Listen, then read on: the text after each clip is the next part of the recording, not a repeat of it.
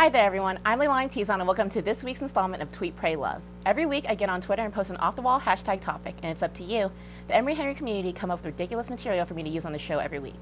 With the help of my Tweet, Pray, Love peanut gallery, yeah, let's go! We plan to bring your opinions to the forefront of fame, and by that, I mean local TV. This week's topic was EHC Confessions, so let's get started.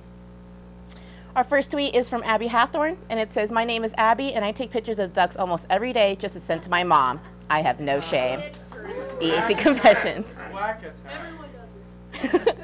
Our next one's from Josie, and she says, "The hidden bathroom in Wiley is a beautiful hidden gem." It is, Josie. I definitely agree with you. Anyone else? No? Yeah, it's the cleanest bathroom on campus. Our next one is from Andrew. It says, "There was one day when I thought I wasn't blessed, but after that, I was golden. Hashtag blessed." Always. Next one's from Emma Grace. "The Miller Mac Lab tables are my favorite places to nap." Especially during exam time, right? Yes. Our next one's from Andrew McClung. "There was one day I didn't study for a test and got a 33 on it." Yikes. Hey, Andrew, hashtag do better. And our last one is from Felicia Blackford. Hey, Felicia. And it says, "The golf course is a perfect stargazing spot."